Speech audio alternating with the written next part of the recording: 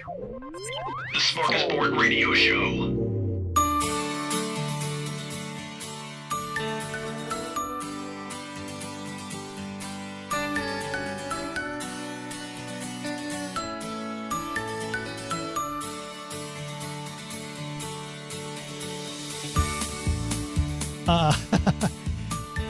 There's no car. What happened? Oh, here we go. Let's try this. Hi, everybody. This is Chris. This is the SmorgShow podcast, Smorgasbord Radio Show, episode 113. And recording this sometime in February 2020. I lost track. There we go. We're going to see who the mystery guest is for this week.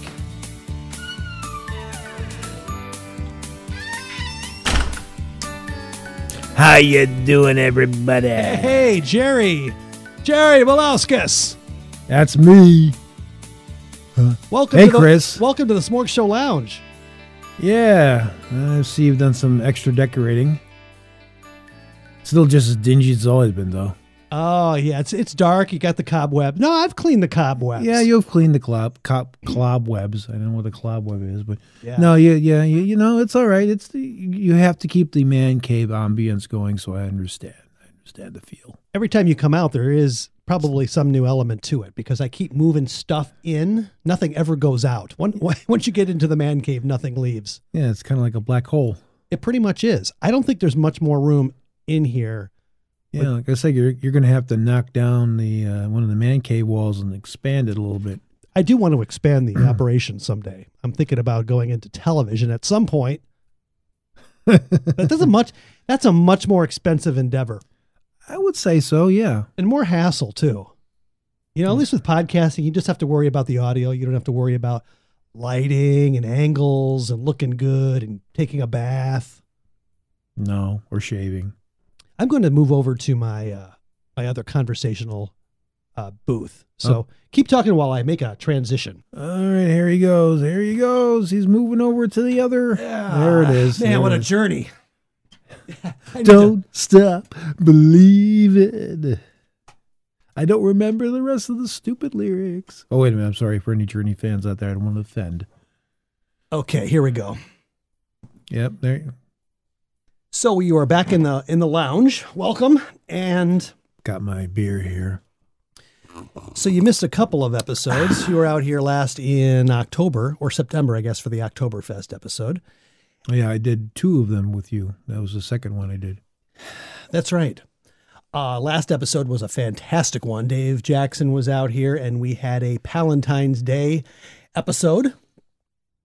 And you know about Palentine's Day, right? No, I invented the holiday, and it's going to be you're going to hear it catch on, and you remember where you heard it first. Is it anything like Galentine's Day? It is, exactly. I'm glad you. Sorry, I'm blinding you. These are my readers. Okay. Well, I mean my reader light. Yeah. Hey, nice beer of readers you got there. Oh yeah, you see the readers? This is the sad state thing. When I have to read now, I need the readers. That's right. Yeah. Just look at that over there. I took it up a notch. It's a level 2.0 or whatever. Are they bifocals or just? No, they're like the Walgreens ones. They're like they just magnify things so that like when I'm in a restaurant and the dim lighting, because I go to all those fancy places. Did you ever have contacts?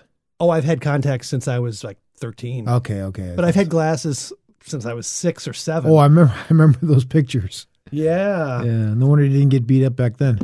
No, I did. Okay, there you go. But not for my glasses. Although maybe I was. I think I was called four eyes at some point in my life. Maybe your hair was pretty crazy back then too, so I think you might have been beat up for that. That could be. I was beaten up for a lot of things. Sorry, I got off track there. Palentine's Day, yes, it's off of Galentine's Day, which I think has its origins in that Parks and Recreation show. I guess gals get together and they just do things without their men. Wouldn't they just call that female bonding? Possibly. Now, I don't know if it's necessarily like a hostile event against men. I think it's just an episode. When it comes to men, of women putting men out, it's always hostile. It's always hostile. Yeah, they just the hatred. I can feel it. But we can fight back. We can have Palentine's Day. Just That's palling true. around. That's true. No, I mean, no. You know, we've talked about this before.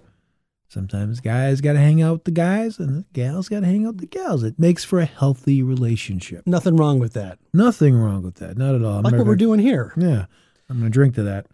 So we're actually recording this. So it's kind of strange. We recorded the Palentine's Day episode last weekend. We aired it on Valentine's Day. And now this is the day after Valentine's Day. And I don't know when it's going to be aired. So it could be March 1st or something, whenever. But it's coming out. So basically, yesterday was Valentine's Day. So last night, as an annual tradition, since we don't really go out anymore, Kim and me, it's like, all right, we've been married 25 years. So. Well, you could go out, but kind of where you're at, there ain't a lot of, you know. Well, we've got some places, but anyway, that's not the point. So what I did was I did the annual tradition. I ordered from Lou Maltati's. They have the the heart-shaped pizza. That's fantastic. Fantastic. So I ordered the pizza last night, and this guy shows up to my door. The delivery guy. He was probably I don't know, early to mid 70s, and he was extremely grumpy. As I'm signing the check, I'm like, so how's it going? I'm like, friendly. I'm happy that my pizza's here and really happy. He's like, don't ask me. I'm like, oh yeah, what's going on? He's like, this is the worst night of the year for pizza delivery.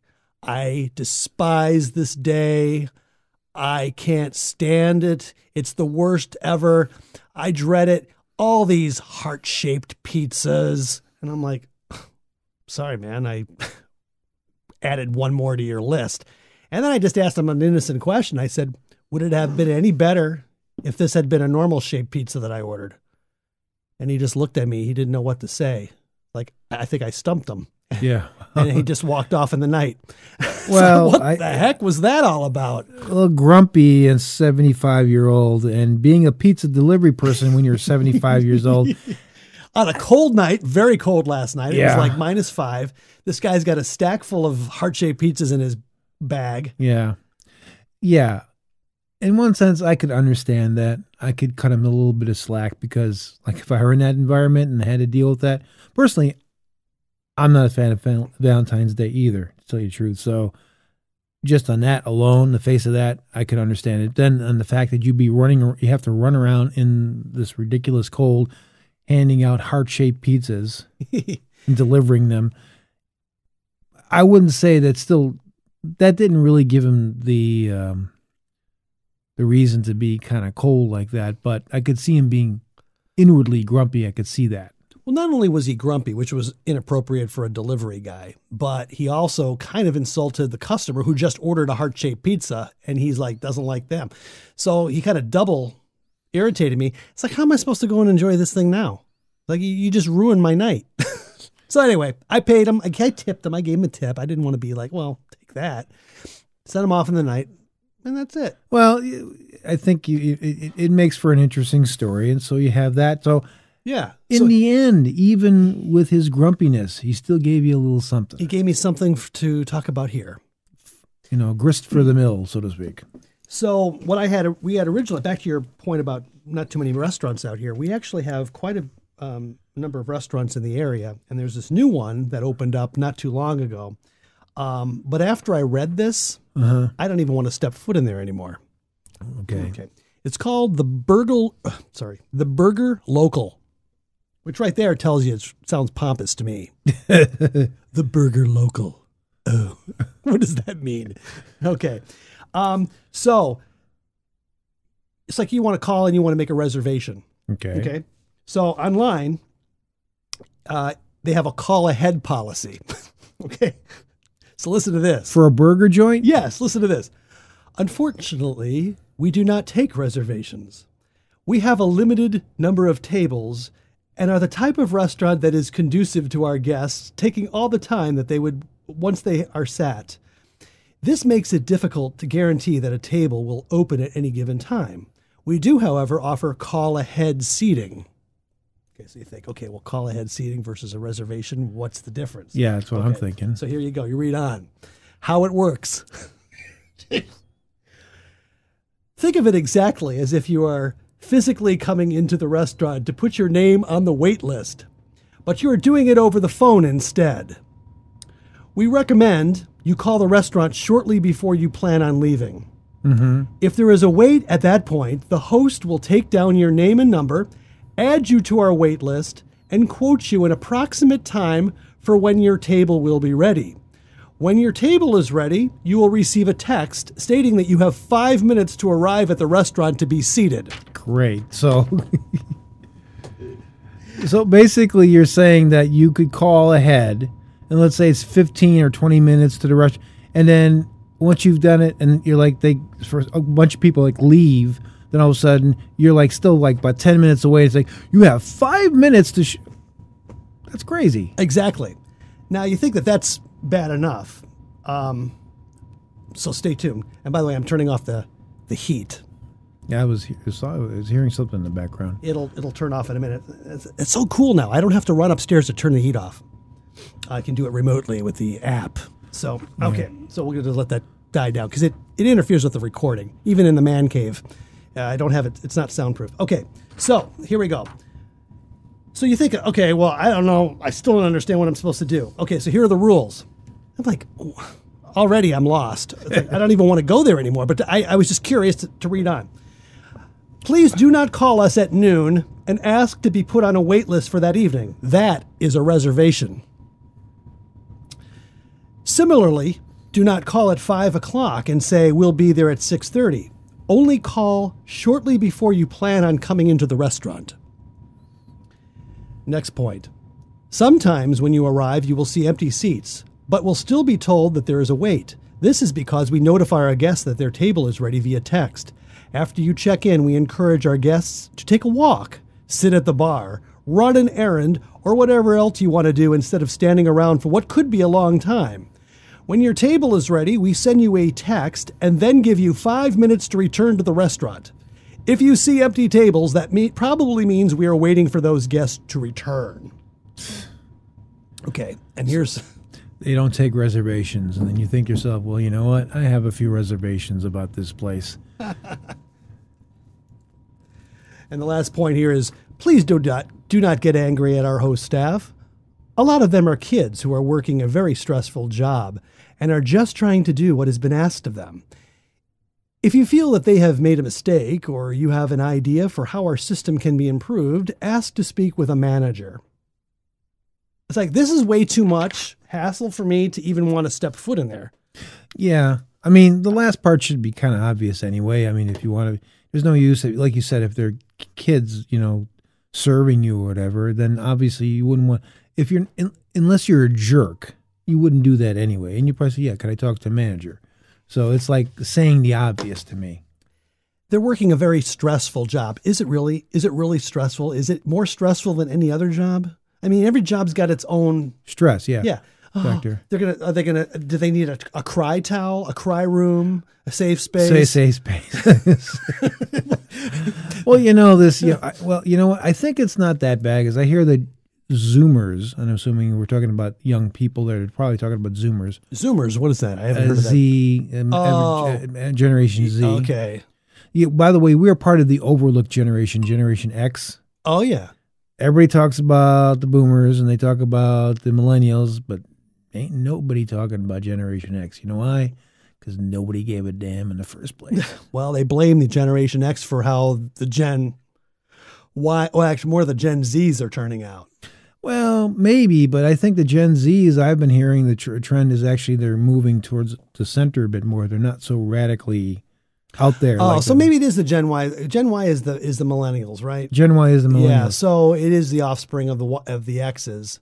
No, Zoomers I think would be offspring of the X's, don't you think? Well, they've really compressed all of the generations now. They used to be like really like 20 years apart. Now it's like X, Y, and Z seem to be like 20 years apart, or more like 30 years apart. Yeah, well, that's true. I mean, some of the Generation X, especially if they were at we're at the older end of that generation because 65. Yeah. Well, no. Well, it's 65. Well, yeah, I'm 65. You're 66, and they keep on moving that around too because I was told 61 was the end of the boomers, and then 61 to 81 is your Xers, our generation. Oh, I thought I saw 64.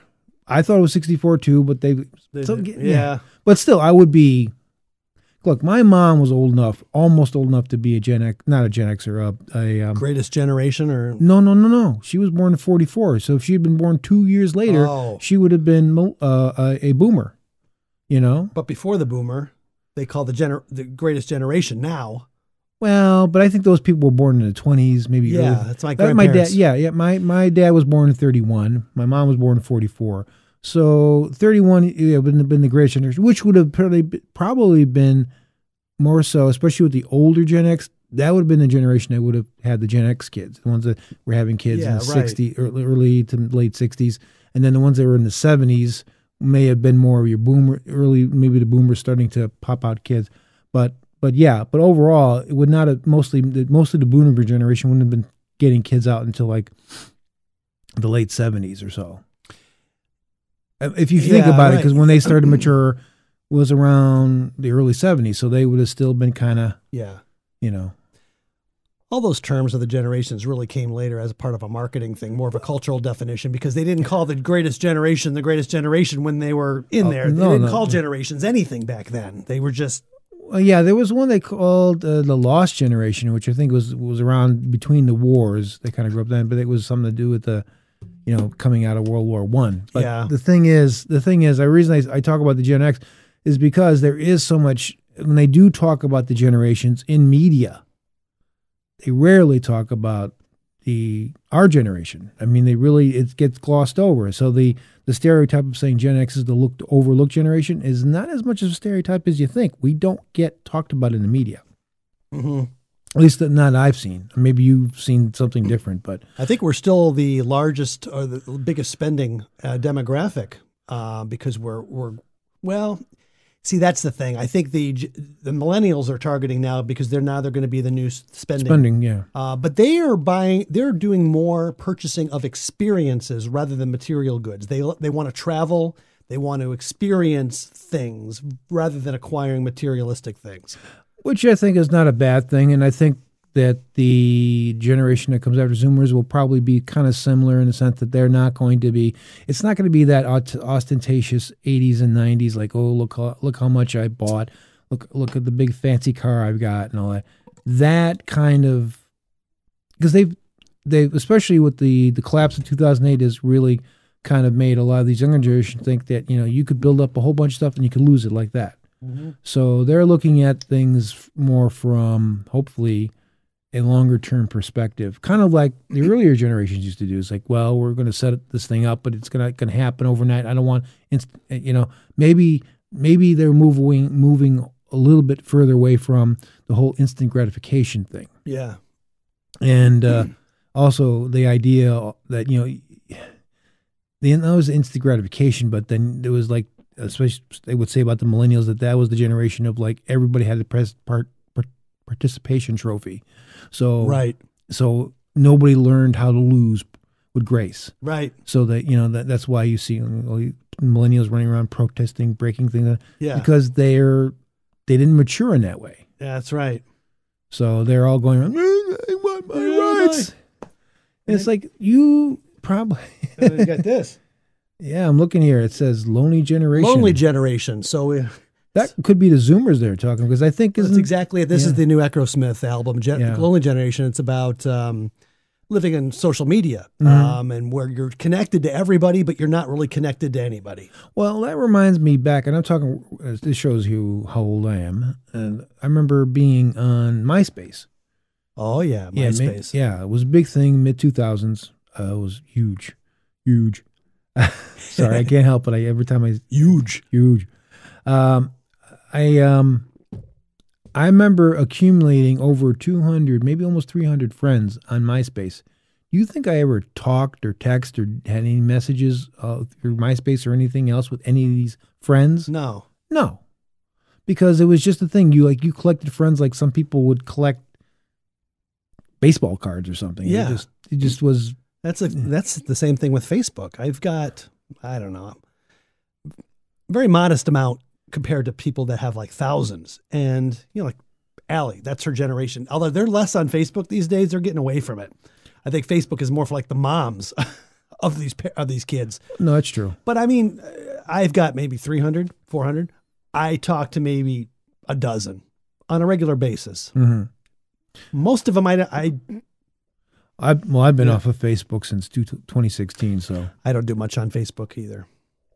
So this is a waste of time. I mean, if I already am wasting way too much time on YouTube. I'm not going to spend extra time on Facebook as well. Well, at least, yeah. At least with YouTube, I'm getting something back. I get some entertainment value. All these stupid posts of people's like meals or whatever their political bent is and the rant. I mean, I can't blame them so much because I did put a few political rants on there myself, but it's like after a while, the whole thing gets very tedious. Exactly. Well, you missed. So, yes, I'm just pouring myself a man beer. In your man cave. Doing the manly thing. That's what I can do in here. So last week with Dave, we talked about the man cave. We talked about a lot of things I think you could have identified with last week. Okay. But we won't relive that. But I thought it was a pretty good episode.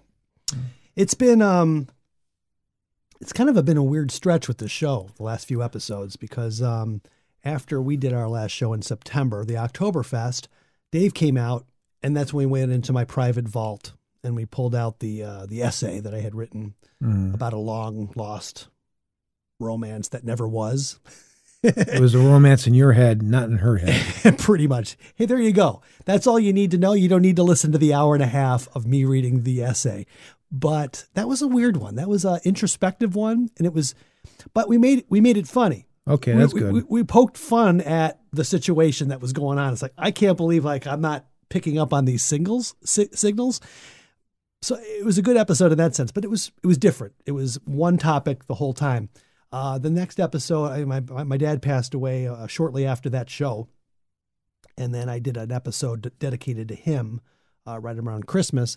And then, of course, Allie and I did our 10-year anniversary. We just hit our 10-year anniversary in January.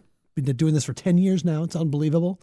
And then last week, we started to get back into the normal smorgasbord formula.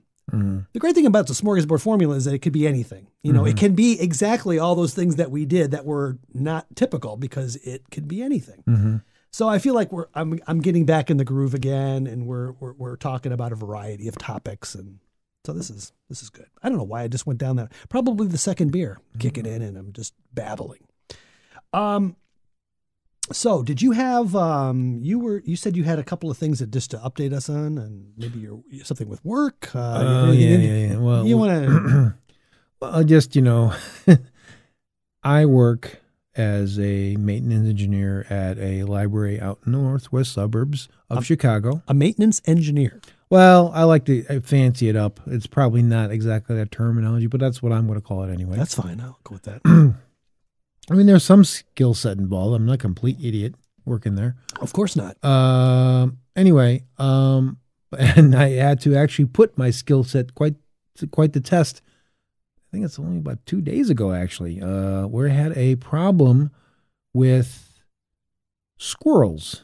Squirrels. Or a squirrel, I should say, in the library. Not outside the library, on the grounds or anything like that. Inside the library. That's not something you typically see in a library, is it? No, I've seen some pretty interesting things in the library, but that would be a first for me, the squirrel thing. And you've been at the library for what, 25 years? Yeah, about 25 years. God, it's been too long. Anyway, it's a squirrel inside a library, inside an elevator, but not actually quite inside the elevator, but between the elevator and the shaft or the shaft and the floor. There's like a floor, and you have an open gap. So you got that crack in between the main floor and the elevator car. Yeah, the elevator car. Which, when you open up the door closes on it, but when the door is open, you can see it. So what happens to be in that gap in the shaft? He's a bad mother. You talk about shaft. Shut your mouth. Yeah, yeah, you can dig it. Anyway, in that shaft was this. First of all, I should kind of back it up a little bit and kind of introduce how the whole thing unfolded. I was going to say unraveled. It kind of felt like it unraveled, but sure, that's fine. We don't have any commercials lined up here, so good. That's go for it. Okay, but it was really simple. I was we have a meeting room that we do programs and in different functions and stuff. That's like a main one where you usually have some pretty big setups you have to do. So I'm there setting up for the next program, and I'm going along. Everything's going fine. All of a sudden, first of all, I start hearing the elevator, because it wasn't that far away, because hearing the elevator, like the alarm go off, like the elevator's open too long. Yeah. So I'm starting to hear that. Then I get a call saying, "We got a problem with the elevator. We got a problem." And I go, okay, I'll be over there. Run over there. And then they find the elevator's open and the alarm's going off. And there's this guy holding the elevator open saying, "How's he doing that?" Then I look down and there's this squirrel stuck in the gap that I was just talking about between the elevator car and the floor. Because they can flatten themselves pretty much like rodents. They are rodents, so they got that ability. Yeah. And so wait a minute. The alarm is going off because the guy is holding the door, not because the elevator can't move because of the squirrel. Because I would think that the elevator would be able to unlodge itself from a squirrel. Well, yeah, but the other thing too is that the elevator could probably, it has a sensor. So if the elevator was starting to close, it may open before it hits the squirrel, but that's not a guarantee that will be the case. But the squirrel can't move, and the squirrel is not in the center. Yeah. Of the kind of that gap in the elevator. He's off to one side. He's off to the elevator opens from, if you're looking at it, open from left to right. Yeah. It's more on the left side of the elevator, as you're looking into the elevator car from the floor itself. So he's in there, and you see his big bushy tail kind of fluttering a little bit, and the legs kind of flailing around a little bit. But he's kind of just doing a more jerky style, because he's not, I'm assuming it's a he, we don't know. I wasn't able to. He didn't check. I'm sorry, I might be misgendering the squirrel. I hope nobody is offended by that. But anyway, so for reference, I'll just say he. And so you see that giving signs. I thought maybe the squirrel had died at that point, or was about to, was in the last legs or whatever, so to speak. I saw his hind legs anyway. And they were just twitching around. It's like, okay, well, we can't let the squirrel get crushed by the elevator. So I ran back to where we have keys that can shut the elevator off. Okay. And then I came back and I shut the elevator off the key. And then all the while, this other guy, who was the patron, was holding the elevator open, kept the elevator from closing, the door closing. And then also I did that, and then we kind of it happened really fast, and there were a lot of people that were kind of agitated. It's like, oh, I gotta do something about the squirrel, and then the alarm, you hear the alarm, so I'm like, okay, I gotta focus. And then so I run back again. After I did that, I said, well, we get the squirrel up. What are we going to need to do that? And he said, well, you got to get some gloves. Yeah, you're right. I do have to get some gloves, but I can't just bring gloves and then just pull them out. Because what if it runs away or gets away from us, and then, then we're chasing a squirrel in the library? That's not going to work. So I said, I'm going to get a bucket, so that once we get the squirrel out of the jam there, we can put him in the bucket and hopefully hold him down long enough so we can get him outside. And that's pretty much kind of what happened. We were very careful wiggling the squirrel out, so we didn't hopefully didn't break any ribs. Or, so how'd you pry him out of there? Did you say? I mean, did you use a broomstick? No, we didn't do anything like that. We just basically, the guy, the patron, who happened to work for the Elk Grove Village Fire Department. Oh, okay. So I guess he's used to emergencies. Sure, more than I was. That particular one was carefully kind of wiggling the squirrel out of that. Okay. So we wiggled him out. We didn't really yank or anything, just wiggled. And I would have just pushed 3. There is no third floor. Oh, second floor, maybe? Okay, 2. No. That's because you're an uncaring SOB. But what's the worst thing that could have happened? Got crushed. Oh, really? Oh, really? Yeah. Crushed? He would just been separated from the shaft, from the Yeah, and 2 probably. Oh, yeah, I guess that's a problem. Yeah, that's a problem. Okay, yeah. so wrapping up the squirrel story. Yeah, I was trying to until you said something insensitive. It's one long squirrel story. Well, you know, but it happened a lot faster than what I'm telling you. Okay. Anyway, the point to wrap it up, we wiggled it out of there. It was actually the head was starting to we were probably getting the head out, but we got that done. Got it inside the bucket. The guy was holding it inside the bucket, and we carried it outside to an area by a tree, and then when we tipped the bucket over to see it, get the squirrel come out, didn't go out right away. Still kind of stunned, didn't want to get out of the bucket. But then a few moments later, it shot out of the bucket, then up the tree. So from what we can tell, squirrel going to be okay? Well, I'll tell you what, little Tommy. Oh, little Tommy, I think the squirrel's going to be fine. The squirrel's going to be fine.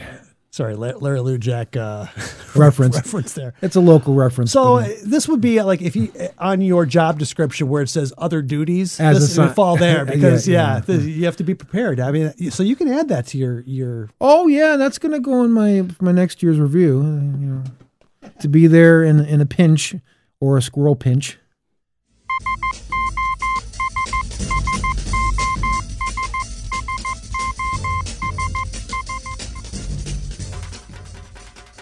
This is Breaking Baba News. Mistranslated Indian textbook explains that Japan nuked United States of America in World War II. In India, an epically botched translation job has resulted in a middle school textbook with more than 120 factual, spelling, and grammatical errors, including the assertion from the Indian textbook that Japan nuked the United States during World War II. The book has already been distributed to over 50,000 students, and while the state agency responsible for disseminating it has apologized, the book has not been recalled. And you thought American textbooks were bad. We are trying to bring out an error list and publish it on the internet, said Nitin Batani, the executive president of the Gujarat State Board of School Textbooks. We cannot recall the books at this stage, but we can give an assurance that we will correct the mistakes. As a few historians here and there have noted, it was the United States that dropped the atomic bomb on Japan in World War II, not the other way around. The textbook also misstates that Mahatma Gandhi was assassinated on October 30th, 1968, instead of the actual date of January 30 of the same year. Also, the textbook claims incorrectly that proportion of poisonous gas carbon trioxide has increased due to cutting of trees, when in fact carbon trioxide is not normally found in nature. Finally, it mistakenly refers to the nation of Pakistan as Islamic Islamabad. A 2-member committee has been set up to look into these errors and make changes immediately, and the Education Board is considering initiating action against the panelist who had vetted the books, said State Education Minister Bhupendra Singh Chudasama in a statement. Here is the real question that Baba is asking. Does 2 people working together truly constitute a committee? It seems like you need at least 3 or 4 people for it to be a proper committee. That is a question for the next edition. This is Breaking Baba News.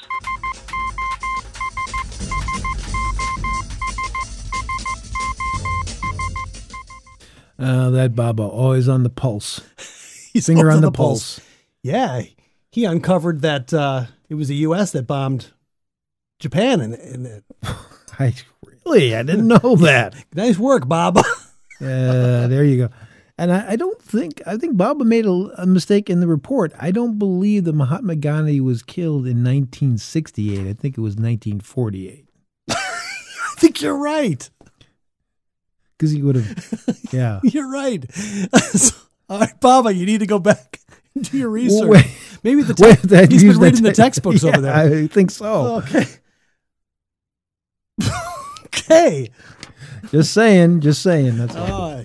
Good call out, Jerry. Yeah, that's why you're our historian, our local historian. I thought I'm the hysterical guy. Yeah.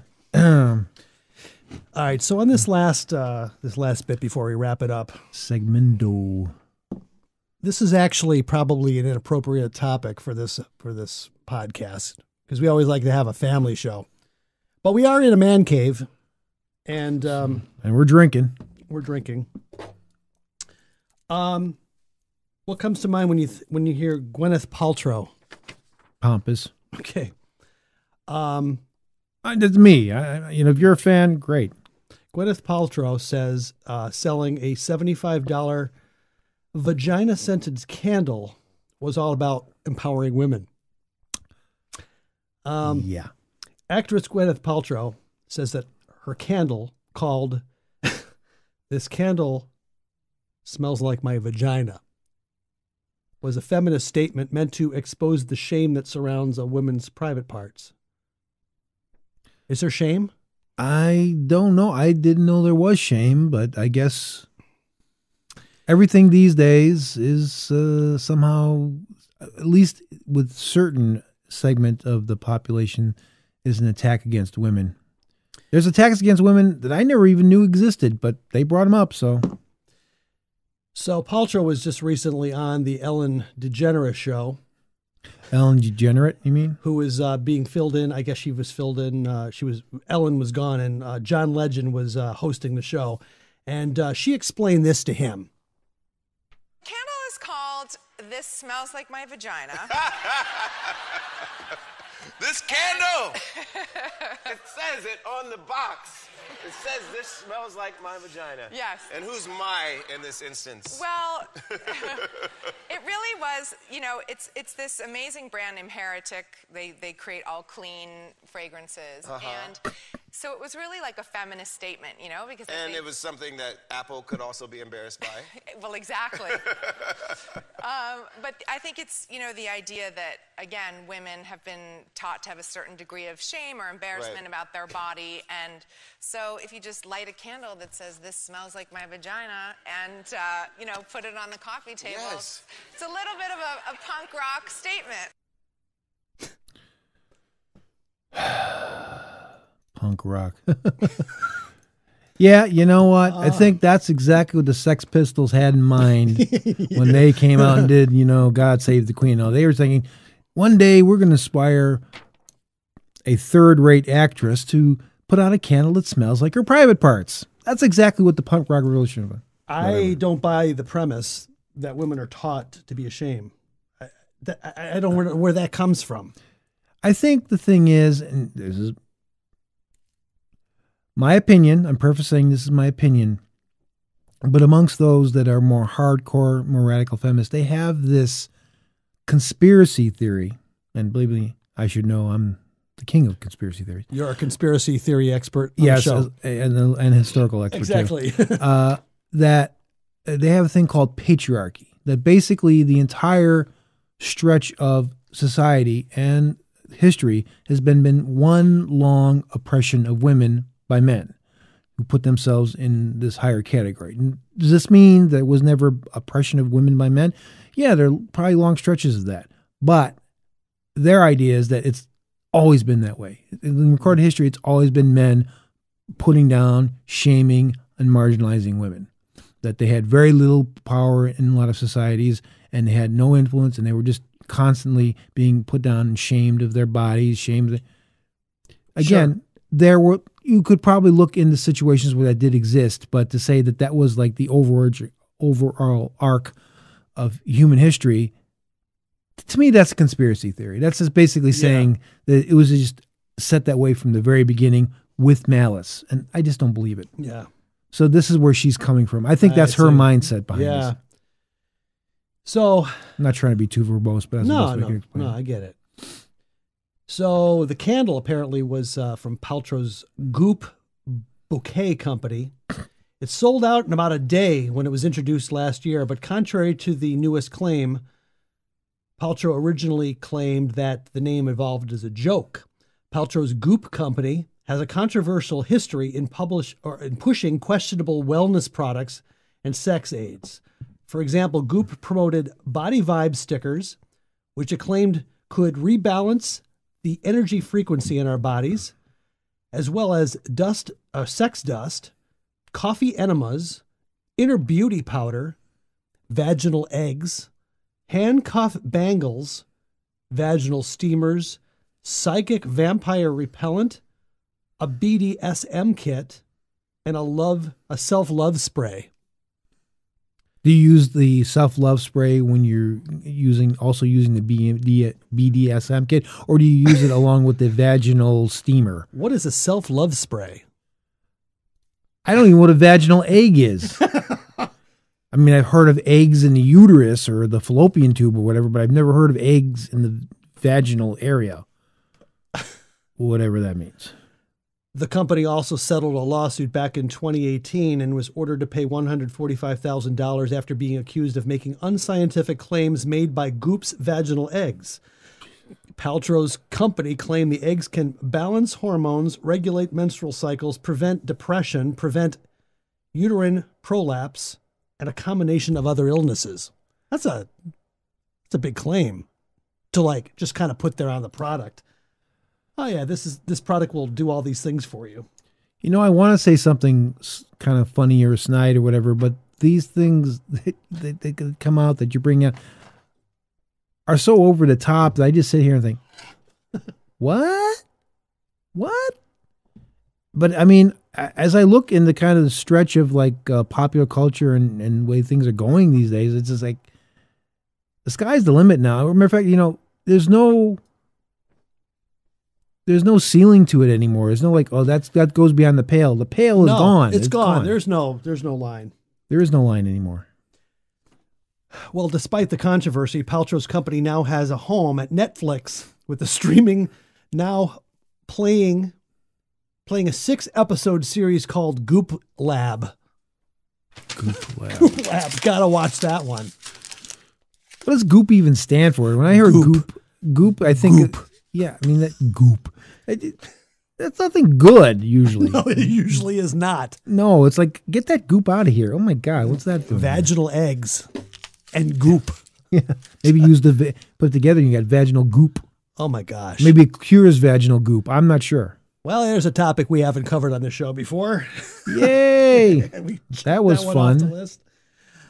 All right. Well, I don't have anything else. That was a good show, Jerry. I think when you have that, you just ended right there. Yeah, there's no way to top that. No, I'm not going to try. Jeez. Well, this is another episode of the Smorgasbord radio show that you've heard so much about. Thanks for coming out.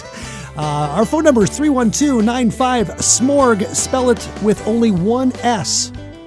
Yeah, another one in the can, man. Yeah.